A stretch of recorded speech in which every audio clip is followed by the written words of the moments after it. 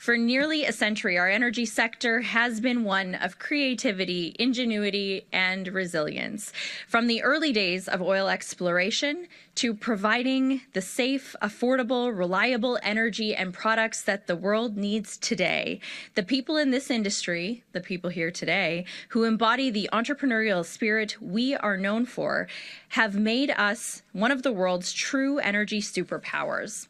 And for us, the future of energy is not an either-or conversation. We will need oil and gas for generations to come, yet I'm also proud to talk about us as an energy leader in hydrogen, in geothermal, in renewable energy, and of course, oil and critical minerals. Alberta's energy industry has long and proud history of showing the world how to get things done. Now today, we again are talking about adding lithium to that list. Around the world, demand for lithium is soaring as jurisdictions scramble to find more of this critical mineral used to power an ever-growing list of electronics that we rely on every single day. Of course, I think most people think about lithium, they think EV batteries, but it's also used in smartphones, laptops, alarm systems, pacemakers, and medical equipment. The world will need a lot more lithium to meet these demands. The mining can be expensive, and if not done properly, it can have significant environmental impacts. But as we do in so many areas, Alberta is stepping up to this challenge. And that's why we're here today to celebrate Emissions Reduction Alberta investing $5 million from the industry-funded Tier Fund to help E3 Lithium develop technology that will help continue to turn Alberta into a global lithium leader.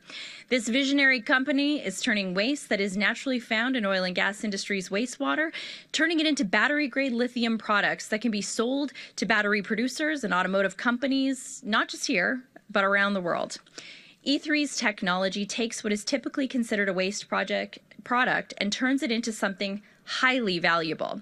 With no need for additional fresh water, it will reduce environmental impacts while saving companies thousands of dollars. This isn't hypothetical either. E3's technology has already been piloted and it works. They just need support fine-tuning and perfecting this process before it's applied at a commercial scale. That is where ERA comes in. This $5 million investment will help E3 Lithium test this technology right here in Mountain View County. And thank you again for members of council for being with us today, of course, just outside of Olds. This will help E3 operate a future full-scale commercial facility that is estimated to begin construction in 2026. Again, this funding is delivered through Emissions Reduction Alberta's Partnership Intake Program and was chosen largely because of its potential.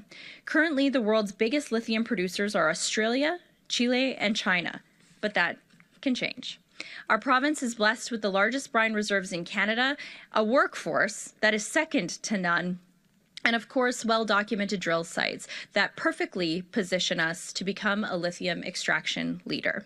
So again, I just want to say thank you so much to the team at E3. You are a testament to Alberta's unwavering entrepreneurial spirit. It is so great to be out here today. We are so proud of the work being done in our energy industry and on critical minerals, and this project is proof once again that nobody adapts better and faster than Albertans.